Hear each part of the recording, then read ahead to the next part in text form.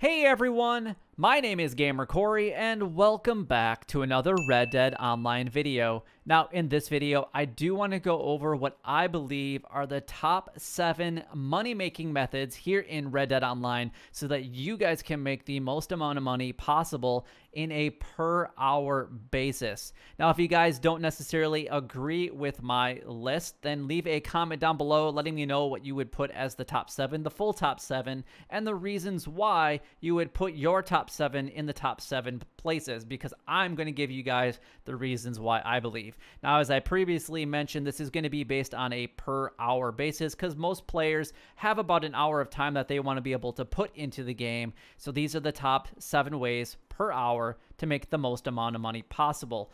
But if you guys want to continue seeing these types of videos, then don't forget to like, comment, and subscribe down below. It would help me out a lot and is greatly appreciated. Also, don't forget to hit that bell so you guys get notified each and every single time that I do drop a video just like this one. And on a quick side note, we have a lot of other games that I do play here on the channel, so definitely check those out. And I do have a website, which is gamercorey.com. If you want to submit some funny moments here of Red Dead Online or Grand Theft Auto or whatever it is, whatever game you want to do it, either PvP or hilarious moments, you can submit that clip to me on my website, which is gamercorey.com. So let's go ahead and kind of give you guys an overview of what you guys can expect. You guys are seeing some videos here in the background, and these are letting you guys know that I've tested every possible money-making method. Now, every money-making method technically is a viable way of making money, regardless of the amount of money that you truly make here in Red Dead Online. You guys have seen that I did some showdowns. You're making about $102 per hour. You saw that I was able to get the MVP. I was the first place in the game, made $17, and that was roughly in about 10 minutes. I did some stranger danger missions. I did some bounty hunting. I brought in somebody that was dead, somebody that was alive. You can make more money by waiting until you get to that 30 seconds or less on a stranger danger mission. However, why would you want to sit around when you can be making more money in doing a different activity than just only a few dollars more? That used to be a great way of making money a while back, but it's not one of the best ways of making money in today's Red Dead Online. Now, everybody's experiences are going to be a little bit different, especially if you are a brand new player to Red Dead Online, as you won't have access to all of the equipment that more experienced players have once you get to a little bit higher of a rank. So there's going to be some money that you need to be able to, so it takes money to make money is ultimately what it is. And it just takes a little bit of grinding. And there are some options in this video that will allow you to get on the best track right away so you guys can start that path to making the most amount of money possible. So hopefully with those notes, you guys understand kind of where we're going with in this video. And I know that this is a long intro, but without further ado, let's go ahead and get into the top 7 money-making methods for Red Dead Online as of right now, as we don't know exactly what the Moonshiner role is going to be giving to us here in just a few days. So let's go ahead and get started. Well, coming in at number 7 on our list for the best ways to make money per hour is collecting family heirlooms. Now, there is a location here at Maddock Pond, which is just outside of Rhodes, and I'm just giving you guys some examples here, but some of them will require that you have the field shovel and also the metal detector in order to collect them. This one's a little bit different because you actually don't need either of them to collect them. And you can see that I can take this comb right here and it's going to get added into my inventory. Now, there is a total of 15 different locations, and they do change their cycle locations each and every single day. So you'll have to know exactly where they are at in order to collect them. But if you do collect all 15 of the family heirlooms, you will make $292.50, and it does take you about an hour to collect the entire set. So that's the reason that I am putting it at number 7, because of the $292.50. Now, coming in at number 6 on my list is actually lake sturgeon fishing in Blackwater. Now, you can actually see that there is a lake sturgeon right there, and this one's on my list at number 6 for a couple different reasons. I thought about putting it at number 7 just because this one has the most variables attached with it, and it seems to have been nerfed. But during its prime, people were making up to $400 per hour. And actually, I have an old video where I was able to even do that.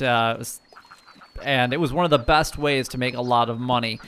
You will need to buy a fishing rod in order to do this, and I do recommend that you either use your special river lure or special lake lure for these guys. Now, the nice thing about the special lure is it will cost you 4 gold for either one, but they are more attracted to it, and it also cannot break compared to just the regular lake or river lure. So now we can actually see that there's one in here, but sometimes what you may need to do is fish right here and then grab this one and then walk down up along this side here, up along this cliff side, and then just move to different locations until you can actually find another one.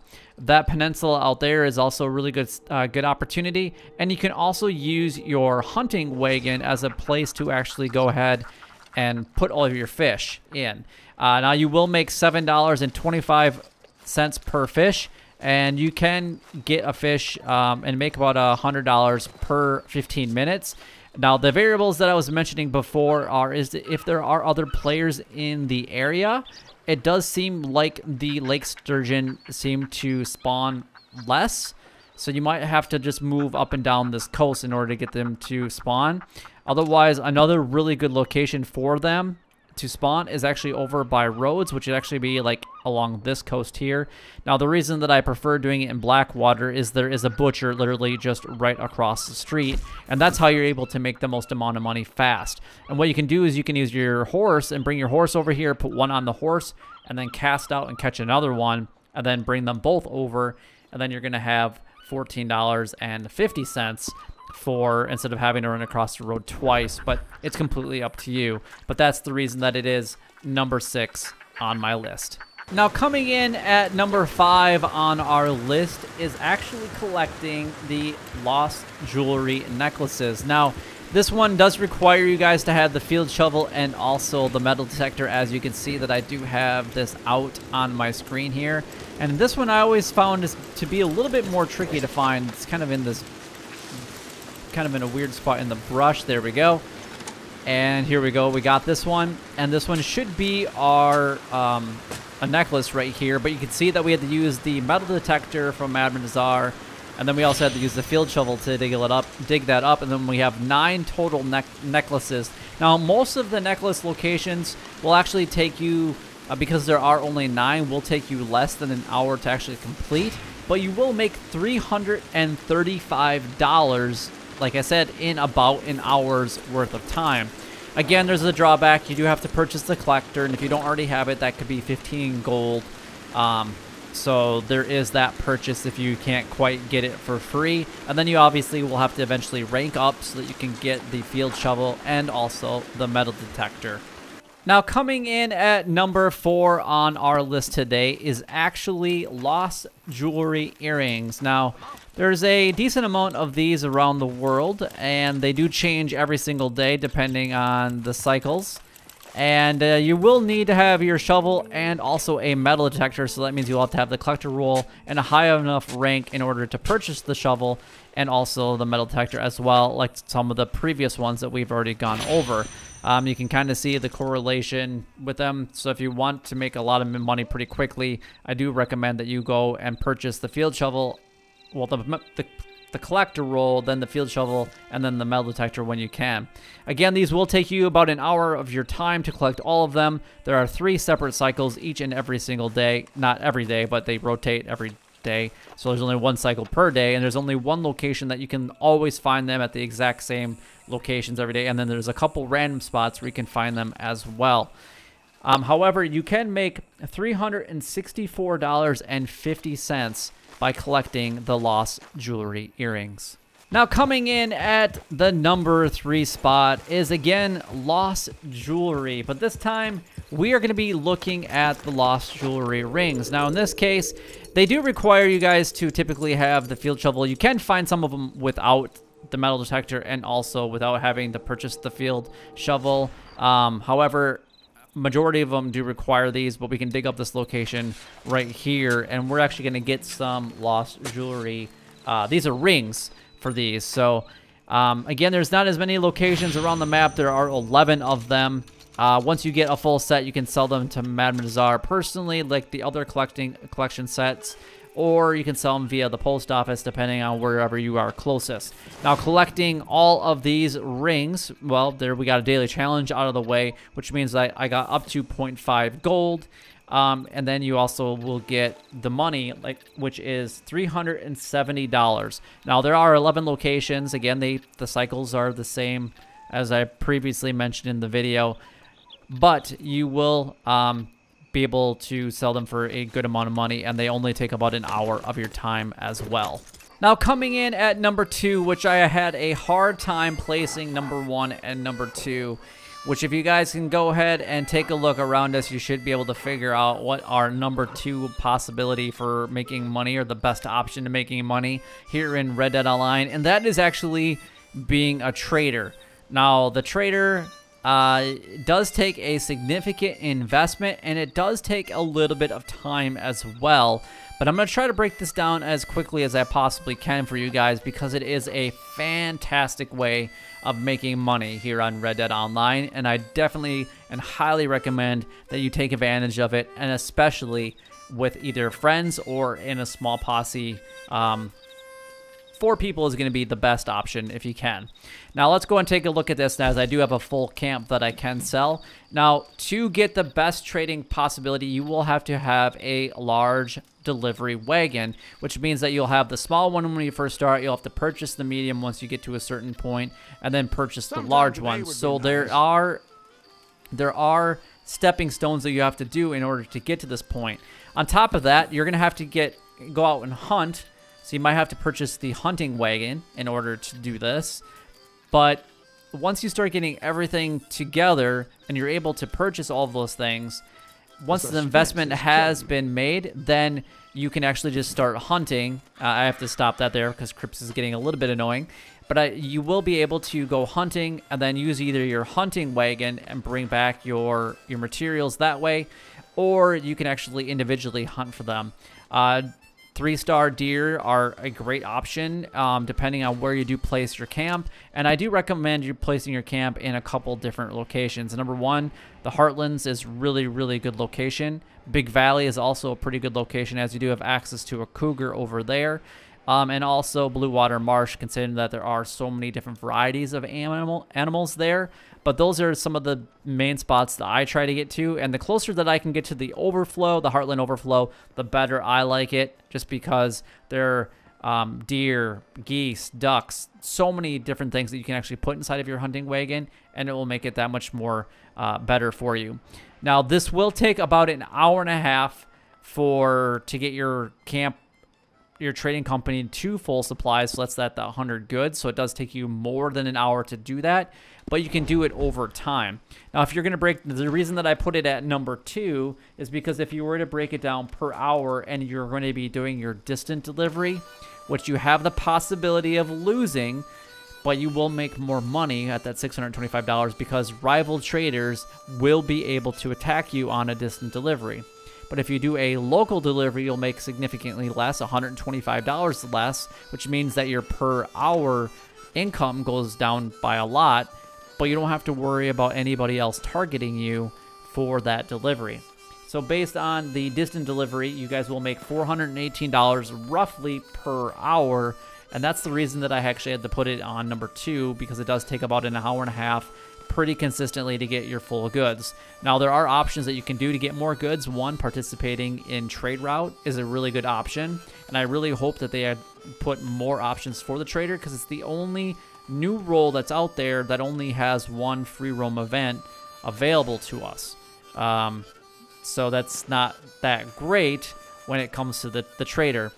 And again, like I said, it does require some investment. You have to get the hunting wagon and buy the medium delivery wagon, the large delivery wagon, and then having other friends help you will actually, when you do because then you have to do resupply missions, and if you don't do the resupply missions, that means you have to hunt more, because you can get materials up to 20 depending on if there are 4 people in your posse. There's just a lot of information to go over when you're talking about the trader role itself. But once you get past all of that, you have the materials that you need. You're able to either order the supplies or do a resupply mission. Try to do it with 4 people if you can, because they can each bring back 5 materials for you, and then do the trade route, and then you're going to be able to do it a lot quicker than that hour and a half. And then you can go ahead and sell at a distant delivery of $625 and a local delivery of $500. But like I mentioned already, the per hour based on the distant delivery, if it does take you a full hour and a half to do it, and it also depends on if animals will spawn in your session or not, does bring it down to about $418 per hour. Now, before we actually get into the #1 best way, at least that I believe is the best money-making opportunity here in Red Dead Online, please leave a comment down below if you got this far, and also let me know what you think my #1 best money-making method is here for Red Dead Online. So coming in at #1 for the best money-making method for about an hour worth of time for Red Dead Online, if you said coins, then you guys are correct. Now, coins do net you $540 once you get in an entire collector set. However, it does take you a little bit over an hour to do it, so it still nets you about $500 per hour. Now, these coins, again, are part of the cycle base, and you will be able to collect them each and every single day, but you can only collect them once. And it does require, and all of them do require, a field shovel and a metal detector, and of course, the collector roll. And if you guys have been paying attention, 5 out of my 7 top money-making methods involve being a collector. Highly recommend that you guys put the time and energy into being a collector and finding all the collecting locations that you can. Now, if you guys want to make the most amount of money with the collector each and every single day, I do drop a video letting you guys know exactly what cycle it is and where you can find each and every collectible set. And if you want to make $540 with a snap of your finger each and every day and spend an hour of time each and every day, if that's all that you have, then you just have to watch my video, come back every day, click on that link, and make $540 every single day. That's all you need to do. That's it. Simple as that. But hopefully you guys did enjoy my 7 top money-making methods, as I have done literally everything from hunting to fishing to stranger danger missions to free roam events to anything that you guys can imagine, because I have been playing here in Red Dead Online for over a year, and I've done it all. Now, again, these are the top 7 money-making methods, period, but they might not necessarily be for you based on where your current rank and role is at, and you guys are able to put into these business adventures. However, before you do the trader and start doing the trading camp, I recommend, if you're going to pick either the collector or the trader role, because trader was the #2 role, go after the collector, spend that 15 gold, and then go after the field shovel and the metal detector as soon as you can, because honestly, that's all you're going to need in order to get every single collectible that's out there, and you can make over $4,000 per day with the collector role. It's very, very simple, and that's exactly how I've made all of my money here in Red Dead Online, especially since the update with the Frontier Pursuits. But if you guys did enjoy the video or found it informative or helpful in any way, then don't forget to like, comment, and subscribe down below. It would help me out a lot and is greatly appreciated. But until next time, YouTube, you guys keep doing what you're doing because you're already doing it, and you guys stay gaming.